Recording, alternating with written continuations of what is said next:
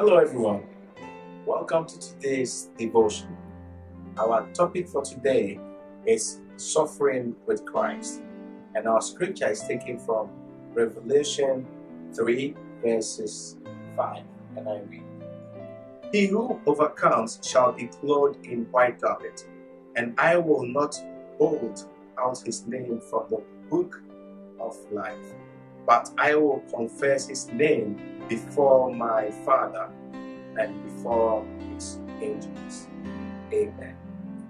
Our Master Jesus Christ went through a lot of trials and temptations, and he was able to overcome and endure every aspect of it through prayers.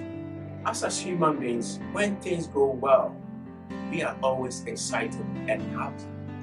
But when things go bad, or when things don't go our way, we sink into depression. As members of his body, we are going to go through similar afflictions. We are going to be poor. We are going to be denied by friends and suffer all manners of pain, all for his name's sake. We should count all the suffering and all the temptation we're going through as joy. And as doing that, we are partaking in his suffering, and as a result of that, we are going to be partakers of his glory.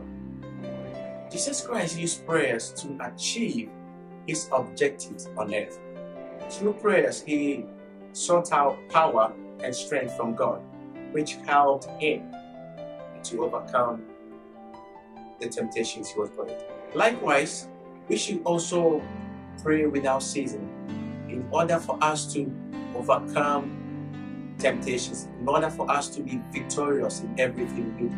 Even though we will go through a lot of suffering, a lot of temptations, we should stand firm in prayers, and with time we will be victorious. Let us pray. Dear Jesus Christ, help me not to put my life on circumstances around me, but on you. In Jesus' name, amen. Have a lovely day.